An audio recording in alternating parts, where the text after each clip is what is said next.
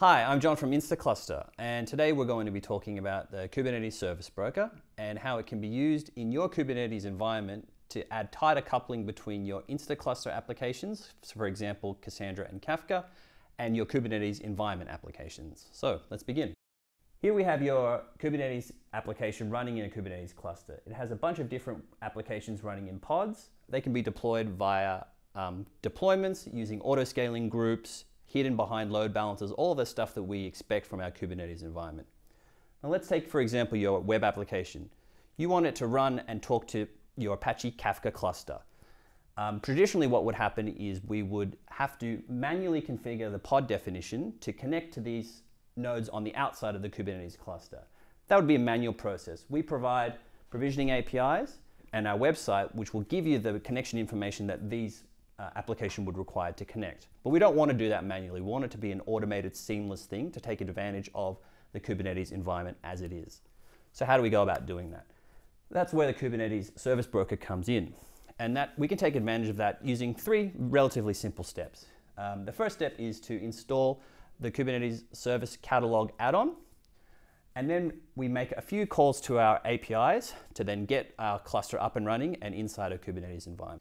The first step would be to connect and install the service catalog into your Kubernetes environment.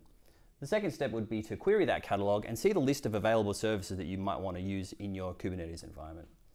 Once you have selected one of the applications you'd like to use, it's a simple matter of making a request to create one of those service instances, along with any required information such as parameters, names, and service details.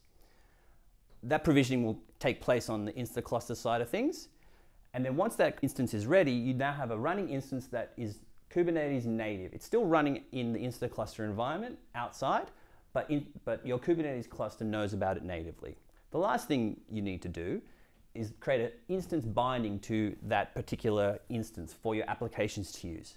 Each web application could create an instance binding for itself and have a unique set of credentials, login information, etc.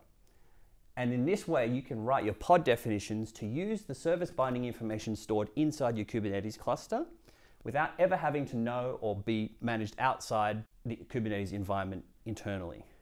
So in this way, we can see how the Kubernetes Service Catalog or the Service Broker has allowed you to tightly integrate your web running applications in Kubernetes with your outside Instaclustr Managed service in a seamless way that lessens the time you need to spend focusing on the managed cluster side of things and more time spending configuring your web application. Thank you.